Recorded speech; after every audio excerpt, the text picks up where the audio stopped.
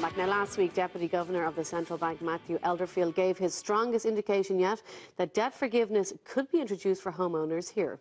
But is bailing out struggling mortgage holders only going to fall back on those of us who are able to meet our repayments, or can an effective scheme be worked out that will help those in arrears? Angela Keegan of MyHome.ie and Karl Deeter of the Irish Mortgage Brokers join us now to discuss this. Good to see you again. Morning. We better start by explaining, Angela, the difference between debt restructuring and debt forgiveness. I think we already have debt restructuring, and I think the latest figures are that there's 90,000 mortgages that have been restructured. And when I say restructured, that means perhaps I've taken a mortgage, or somebody has taken a mortgage over a period of 25 years.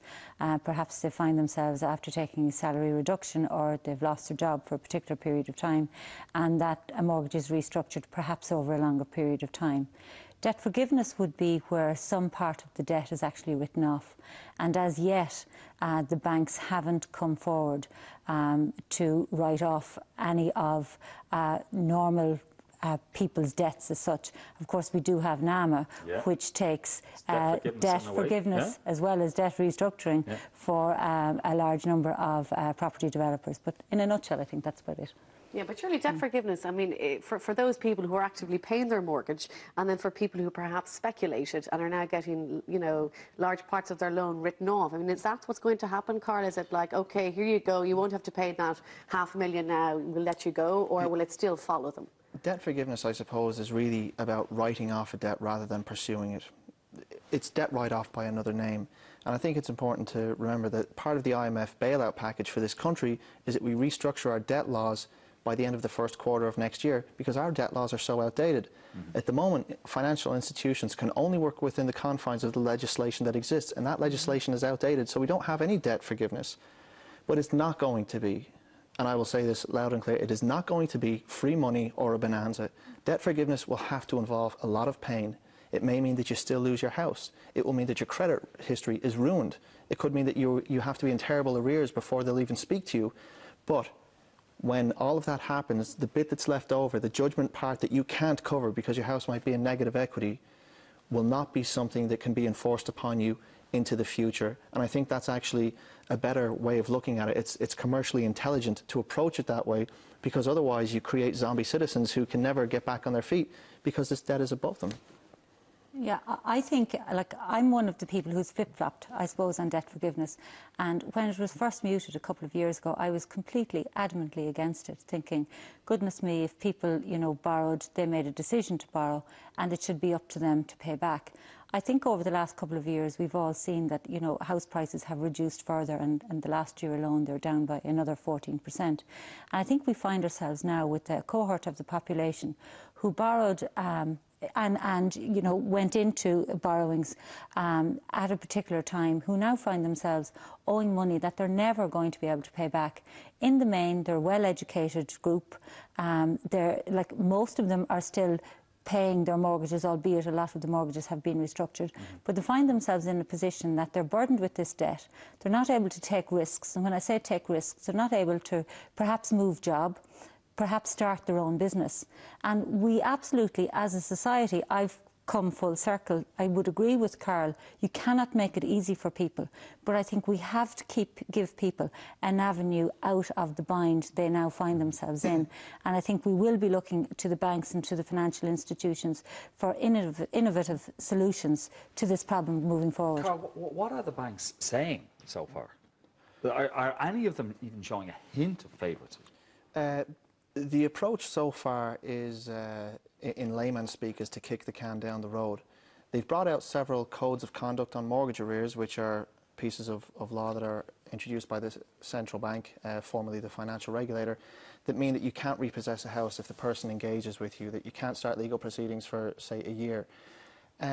That isn't really a solution, because what's happening is when people go into arrears, sometimes they come back out, they call it self-curing, other times they just go deeper and deeper into arrears. And the type of arrears that we're seeing in Ireland, it's just one direction. The people are going from 90 days to greater than 180 days to greater than 1 year. And that means that they're never going to bounce back from that. So the question is, do you offer them some mechanism so that they can have a future? And people get annoyed. They say, I don't want people getting something for free. Angela certainly is correct to say that she flip-flopped, because as the situation changes, your opinion should change. And at any time someone is always getting something for free. If you're renting a house, someone down the street is getting their rent paid for them. If you're paying a mortgage, there's 18,000 families on mortgage interest supplement. There's someone getting their mortgage paid for them. So do we allocate any of our resources towards those who will never be able to pay those debts? Or do we say to the banks, if that person is in negative equity and you take their house, they've lost everything. Are you still able to say that in the future I'm going to get another 50 grand from you? I think that's ridiculous. There are people there to take these losses. There are still equity holders in the banks, which are the shareholders. They're still subordinated bondholders. You could turn around and say to the bondholders, we're not going to burn you. What we are going to do is give you all of these mortgages, because that's what your money was used to finance here. Have the asset that you backed. What type of person will be eligible, do you think, for debt forgiveness? How deep in debt will they have to be? I would imagine that they're going to be the fringe case. Someone who, for instance, both people signed up to the mortgage. They've both lost their job. They're more than a year in arrears. You know, they have no savings. Any family help has been stopped. Their credit history is shot. They might be in industries where they would have to retrain even if they wanted to have prospects of getting a job. It will be for the people who are they're so weak that to hurt them more is nonsensical. Yeah. And I think that's where we need to get into it. This is not a get money for free scheme. Yeah. It is not a bonanza. Well, isn't that what Matthew Elderfield said he was worried about? Well, I think moral hazard is what Matthew Elderfield has been talking about up to last week. And last week he's come out and said that, you know, it would be perfectly reasonable for banks to offer solutions for people who find themselves in a negative equity trap. I think the other key indicator for me, Frank Daly, who's head of NAMA, about 2 weeks ago in Cork, he was talking about properties which NAMA have on their books, and he was talking about working with AIB and BOI and hopefully coming out in the autumn with a mortgage product for people who want to purchase properties either from receivers or from NAMA. And if my understanding of it is correct, very simply, it's 10% deposit. You organise your mortgage through this particular scheme for the balance of 90%. However, you only draw down 70% of it.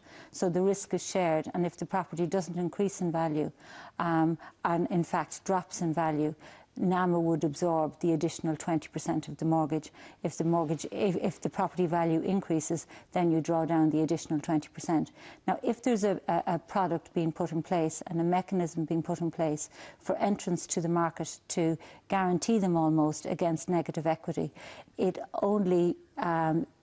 has to happen that a similar situation has to be brought through for those that already find themselves in that situation. And that leans back to what Karl was saying about a code having to be brought through by early next year. Yeah, what Angela's referring to actually will help future buyers, but there's a huge amount of people already in the system. And I think that rather than looking at new credit, the focus when the legislation does change will be on people who have already bought. The sad reality is, though, that in the past, banks used to always have mortgage indemnity guarantees. They had these insurances that when they lent to a certain amount, if the loan went bad, they could claim on it. Well, as the boom started to happen, they stopped getting these insurance policies, or else they'd self-insure them, or some of the insurers went bang. So that's an issue, is that reckless lending did occur, sometimes even when it was responsible, because they didn't have the underlying mechanics correct, and that all has to be addressed as well. Okay, I'm afraid we're going to have to leave it there, folks, for this morning. Karl and Angela, a very good morning. Thank you for coming on. Thank you. Now, it's not easy to open a shop in this current climate, which is why the idea of pop-up shops are